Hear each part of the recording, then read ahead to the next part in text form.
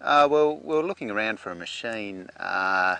Mainly with us with contracting, we were chasing something that was easy to transport. With a lot of the narrow bridges we have to try and get through, that was an issue. Just with labour shortage, it was a pretty big problem. So we had to find a machine that was easy to transport, basically.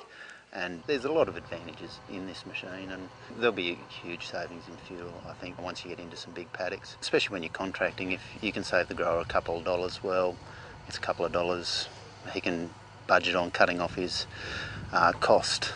If we can pull it easier, well, we're getting away with a smaller tractor. So our overheads are a bit smaller, so from a contractor's point of view, yeah, if you can get away with a smaller tractor, you're laughing. We've got an old 8400T, and it's 280 engine horsepower, and we're pulling 80 foot. It's on 400mm spacings, so we're pulling about 60 tines.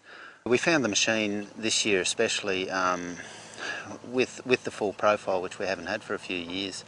Yeah, we were chasing a lot of moisture. We were going down quite deep. There was a lot of other people in the area that were pulling out because they just couldn't get to it. But yeah, we were able to get into it. We were probably going down about a good 5 to 6 inches with the 8400T on the front, which was surprising. We were getting probably about 5 to 6k, which I'd regard as a pretty good speed for moisture seeking. At 80 foot, yeah, I couldn't complain about that.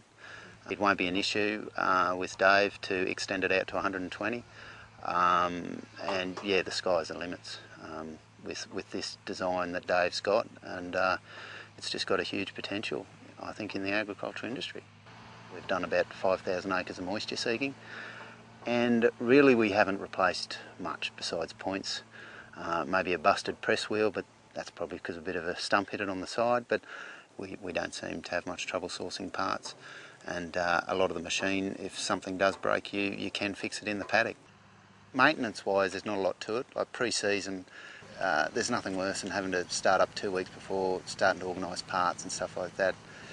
For the size of the machine, there's just not a huge amount to them. You look at some of the opposition's machines, 80-footers, and they take a lot to pull just to move them. And whereas this machine's reasonably light to move and yeah, easy to pull in the paddock. That's the main thing. We don't want downtime because it's all money. So yeah, we're chasing the acres, and that's a part of the game of contracting.